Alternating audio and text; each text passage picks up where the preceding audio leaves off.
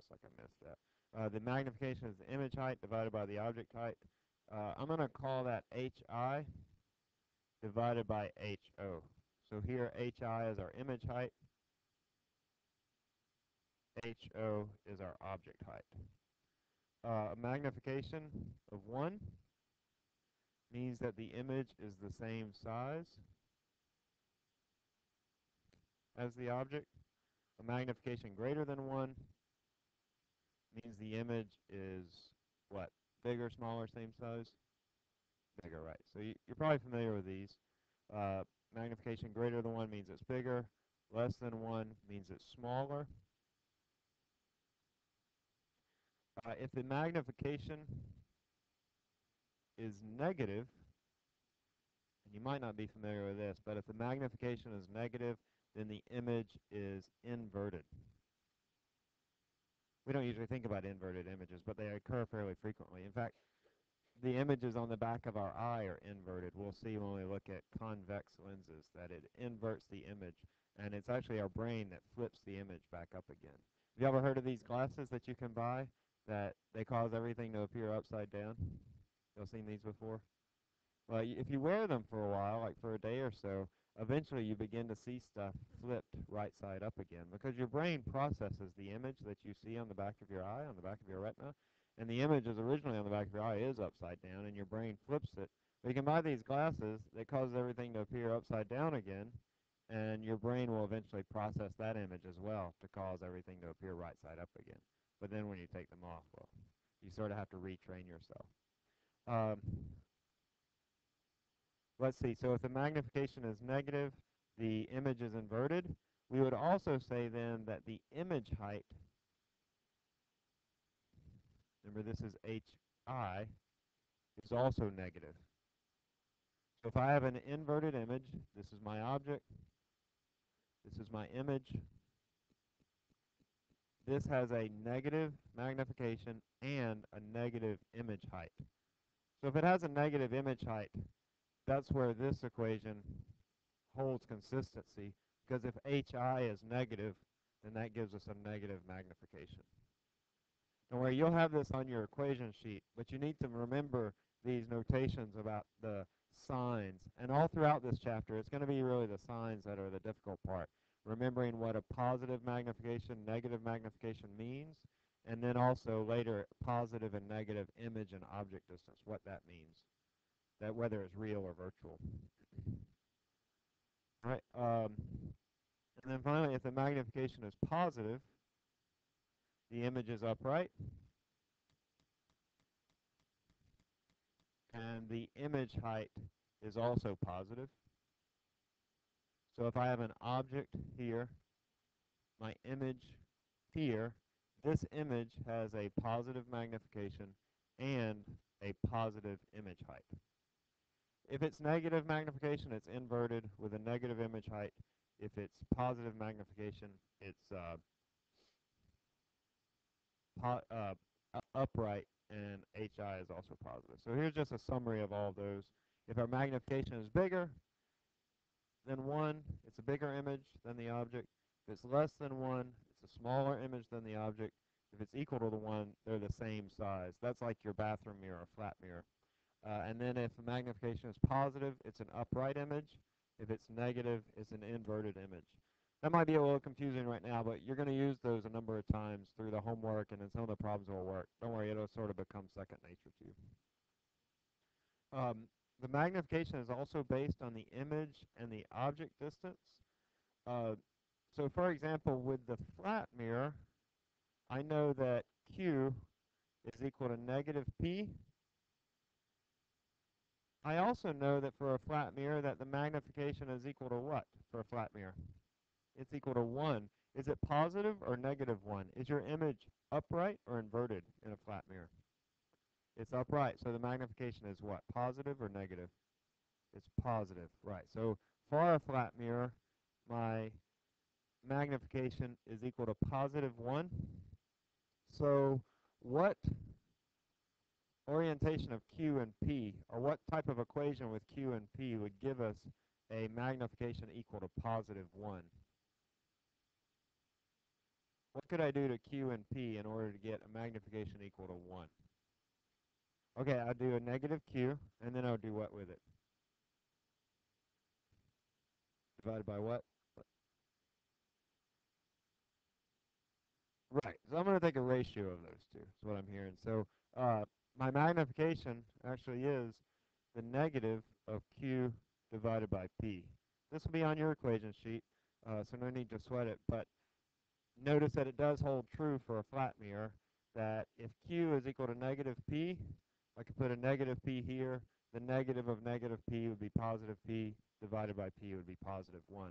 But this magnification also holds true for spherical mirrors and spherical lenses as well. All right, so for images in flat mirrors, Q is equal to negative P, and then M is equal to 1, which would be negative of negative P divided by P, which would equal to positive 1. So that's just, it shows that it holds for flat mirrors.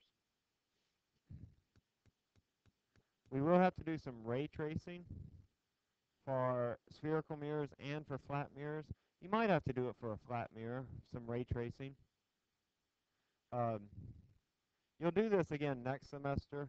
You know, the way the labs have been, or the way the classes have been sort of reorganized the past couple of years, we've lost optics out of this class completely, out of the 200 level, and actually, there's actually a third semester of physics that none of you will ever take, likely, but there's a third semester where we do light there. But the labs have gone unchanged for some reason. I don't know. The labs just, we still cover light. So you guys will see this again next semester in the lab. Um, and you'll have to draw ray diagrams and stuff like that. So when you're drawing ray diagrams for a flat mirror, you need to use the law of reflection. The law of reflection is just that the incident angle is equal to the reflected angle. So if I have a flat mirror right here, this is the mirrored side of the surface. If I have a ray that comes in like this, the incident angle is this theta I.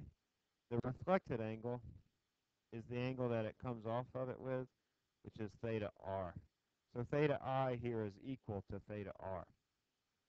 So we need to remember that when we're drawing ray diagrams and tracing out how light, when it comes to a flat mirror, what it does. That when it comes up to a flat mirror, we need to measure the incident angle and then show that the reflected angle is the same. It's true for flat mirrors. It's also true for spherical mirrors that we'll see when we get later into those, probably on Friday. All right, that our incident angle is equal to our reflected angle. By the way, this occurs for particles too. Like in pool, if you play pool a lot, you know that this is true, that when a ball bounces off of a bank, or when it banks off the side of the bank, what's it called? The rail, thank you. When it bounces off the rail, that the incident angle is equal to the reflected angle. So it's a property of particles. In fact, that's why, you know, all throughout the past few centuries, people have debated about whether light is a particle or a wave. Are you familiar with this debate? Yeah, you probably covered it in chemistry. And this was one of the evidence that light was a particle, because it acts like particles when it bounces off of reflective surfaces. There's also good evidence that it was a wave as well. Um, so when we're locating an image, we're going to draw a ray from the object to the mirror, and then it will reflect according to this law, the law of reflection. So we're going to draw a ray that'll go from the object to the mirror.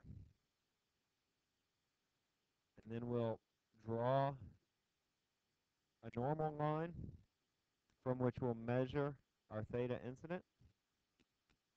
And then our reflected ray will come back like this, so that the angle here, theta r, is equal to theta I. Now, we can draw a second ray as well. We can draw a second ray that comes off of this object and goes like this. Now, notice here that my incident angle is a lot bigger, so I'm going to draw my reflected angle a lot bigger too, so that they're equal.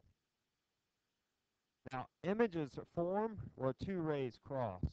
But notice here that the reflected rays are diverging. Images form where two reflected rays cross. Let me write that down. We'll use that actually when we get the spherical mirrors as well. Images form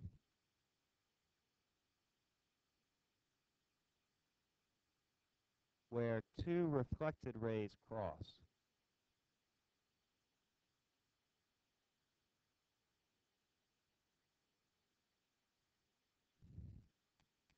So this is our number one reflected ray, and then this is our number two reflected ray.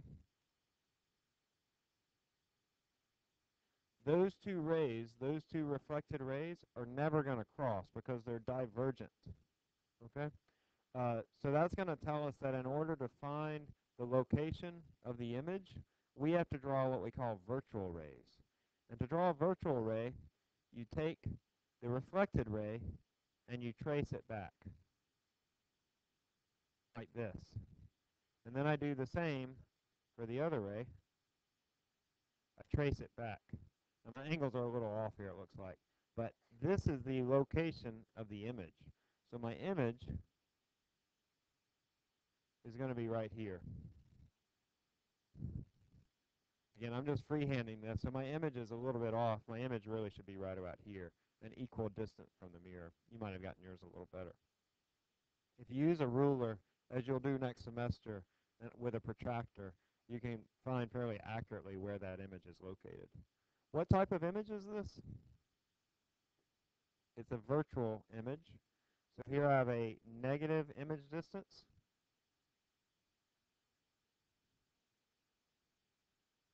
I know it's negative because it's on the opposite side of the mirror from the object.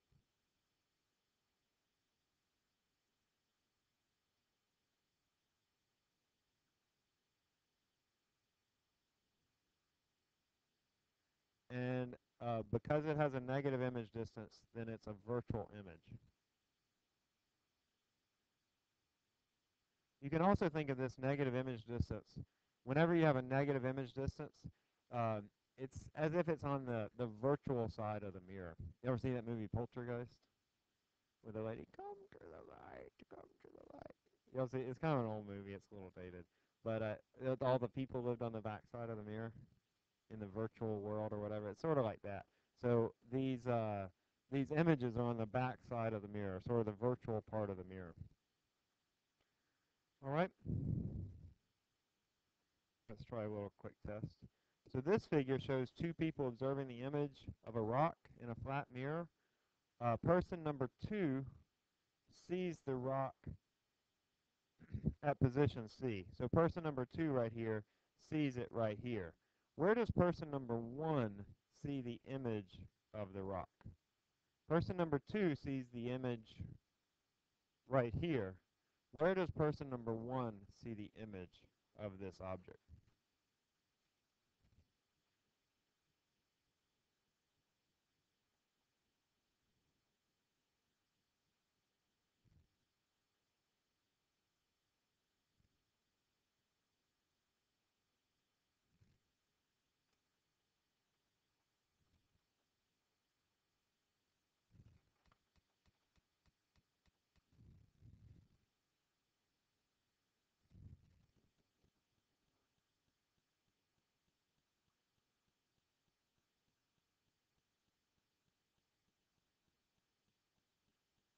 All right, just a few more seconds. I'll stop at 105, 105.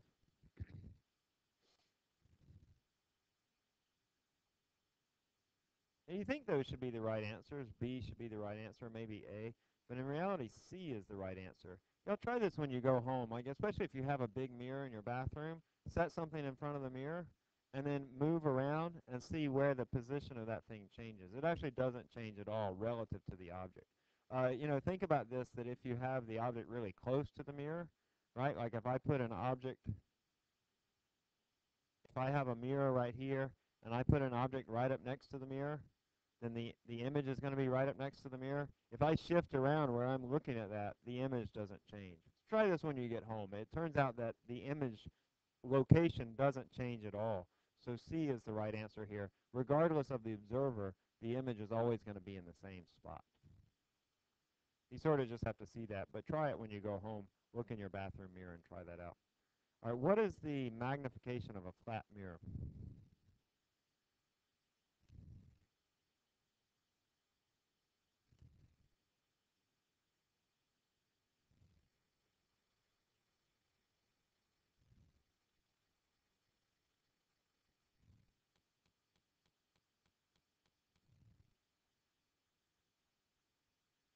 All right, I'll stop at 30 seconds.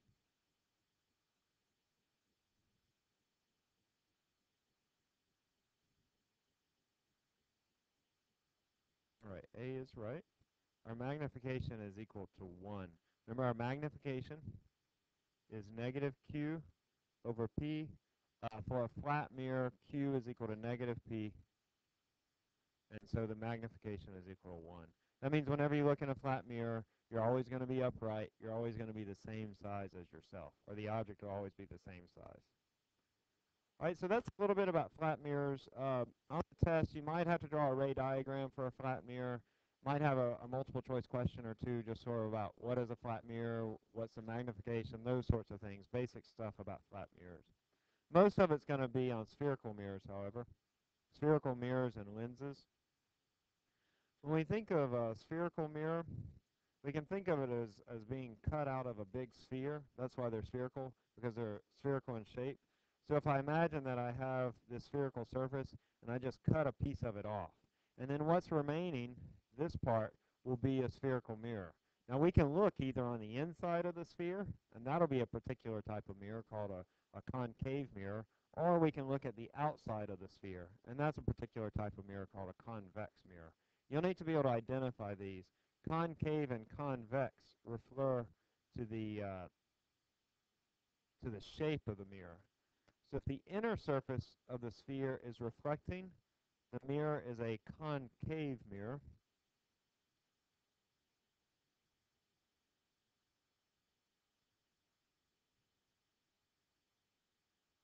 And I remember this because it's like it caves in. I'll bring a concave mirror next time, but it caves in. So it's like the whole thing just sort of caves in on itself. Um, so here, this is the back side of the mirror. You would have an object on this side of the mirror. This is our concave mirror. And then at the outer surface, oh, by the way, this is also called uh, a converging mirror.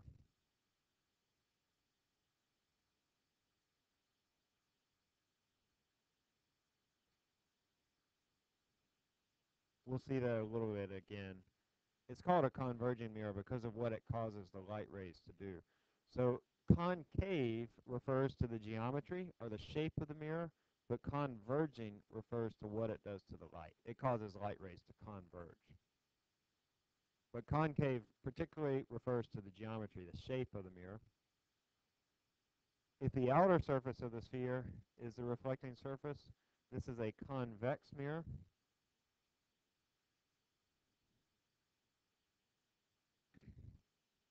Um, I don't have a full thing to help you remember that.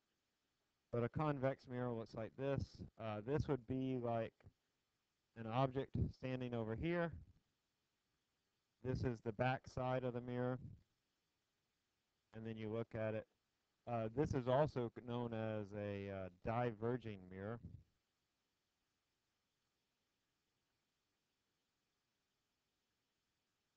Where are some places that you see these? Where do you see a convex mirror like this? Or a diverging mirror? Whereabouts? Okay, right, on your car. Your right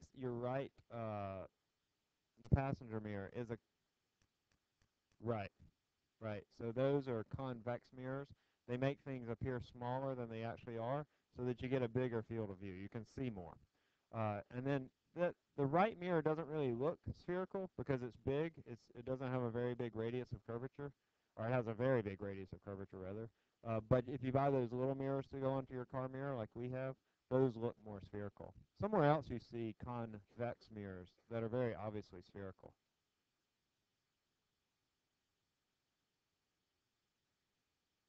Right, yeah. So security mirrors are convex mirrors. And the reason we use those is because they make things look small so you can see a lot more stuff. It gives you a bigger field of view. At high school? Really? It sounds a little strange. Okay. Are you literally psychotic? Oh, okay.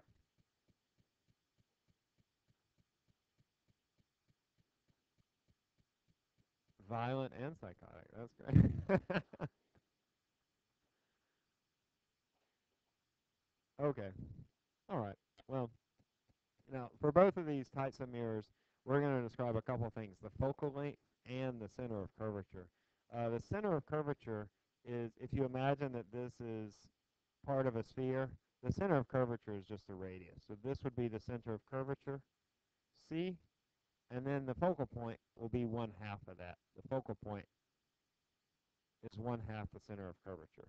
Um, we can also describe the focal point.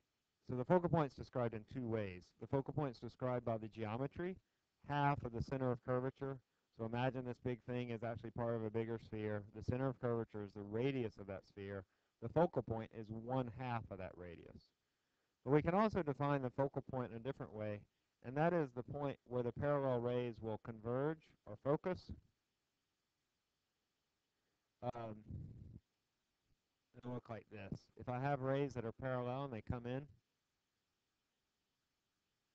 they're going to focus at the focal point.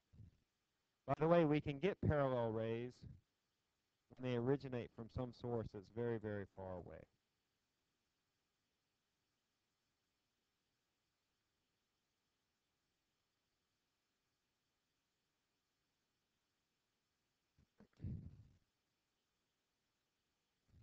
So if uh, that is, if P is equal to infinity, then our light rays will be parallel.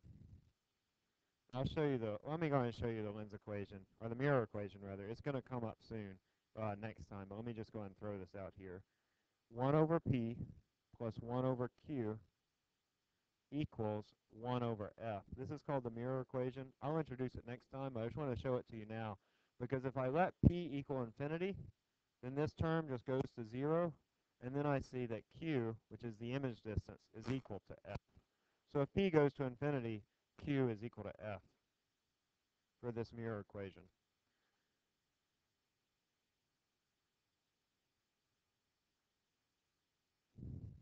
So we define our focal point in two ways. We define our focal point as the half of the radius of the sphere, or half of the center of curvature, we call it. And then we also describe the focal point as the place where these parallel light rays will focus. Next time, like I said, I'll bring you a concave mirror and a convex mirror, and we'll see an example of where these parallel light rays can focus. All right? We're going to stop there. We have to do evals today. And we'll pick back up with this next time. Listen, so for the evals, you have two forms that you'll do.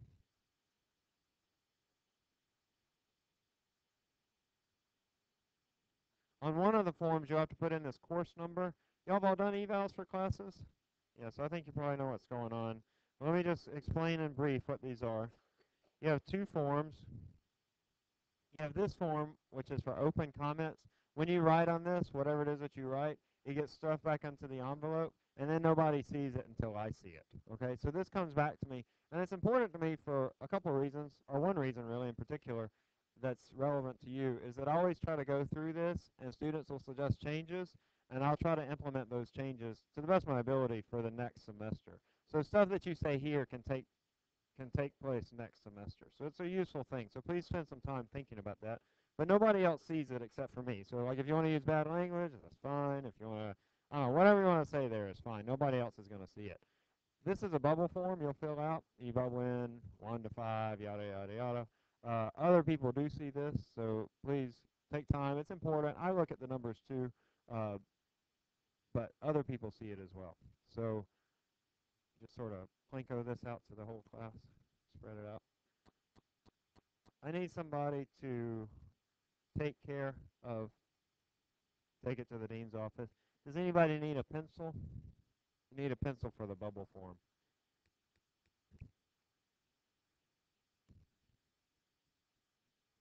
Anybody else need a pencil?